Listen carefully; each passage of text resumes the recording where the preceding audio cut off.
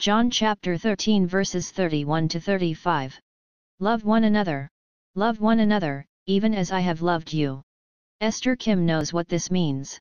For 13 years she had one dream. The Summer Olympics.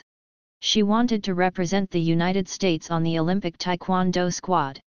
From the age of 8, she spent every available hour in training. In fact, it was in training that she met and made her best friend, Kay Po.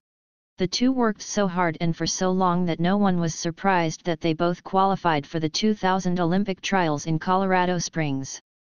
Everyone, however, was surprised when they were placed in the same division. They'd never competed against each other, but when the number of divisions was reduced, they found their names on the same bracket. It would be just a matter of events before they found themselves on the same mat. One would win and one would lose. Only one could go to Australia. As if the moment needed more drama, two facts put Esther Kim in a heart-rending position.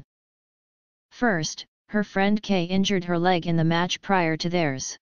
Kay could scarcely walk, much less compete. Because of the injury, Esther could defeat her friend with hardly any effort. But then there was a second truth. Esther knew that Kay was a better fighter.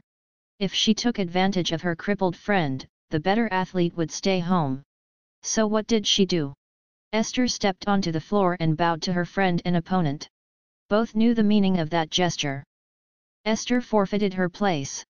She considered the cause, an Olympic victory, and her love for her friend, more important than the credit for the victory. This is a good time for a few poignant questions. What's more important to you?